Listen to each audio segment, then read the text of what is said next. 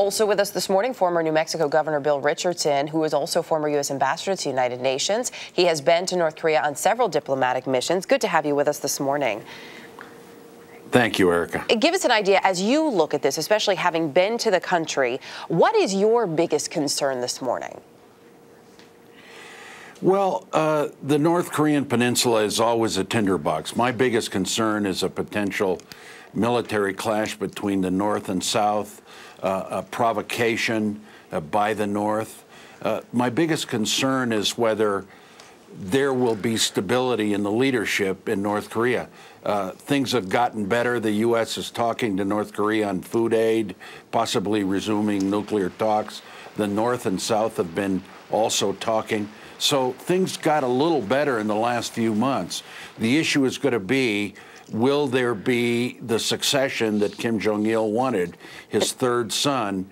Will the North Korean military commanders accept that? It looks like they will. There's some statements coming out of the Workers' Party, which is the official entity of North Korea, saying that he is taking over. Nonetheless, there could be power struggles. There could be. There's also some talk that, in fact, it could be Kim Jong Il's brother-in-law who could be doing a lot of the real ruling from behind the scenes, not necessarily Kim Jong Un, because he's so young and has so much to learn. So how much power would you really see him having if this succession does follow the wishes of Kim Jong Il?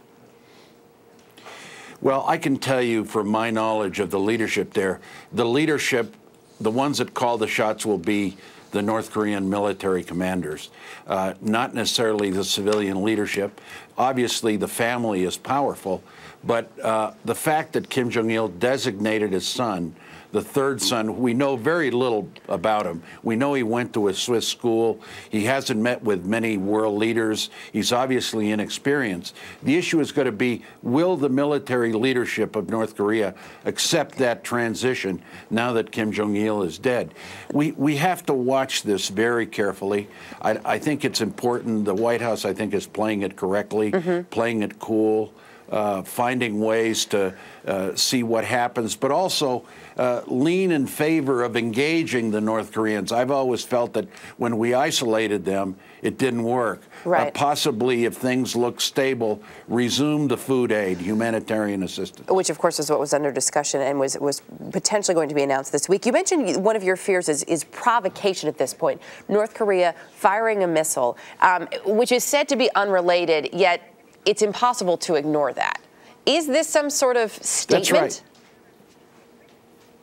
Well, the worry is that this has happened. North Korea did provoke shooting South Korean civilians, an island, a ship.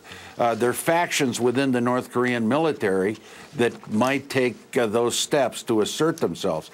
But you don't know. What you don't want right now is an escalation in the peninsula. I think South Korea is playing it right, playing it cool. Yes, you go on military alert, but just watch things as they develop and hope that this transition is as stable as possible so that you can resume some kind of dialogue with North Korea. Again, I think it makes sense to engage them rather than isolate them, but you got to watch things in the next 48 hours. I think what the North Korean military commanders say in the next day or so is going to be critical. People will be looking at and examining every single word. Governor Bill Richardson, always appreciate your insight. Thank you.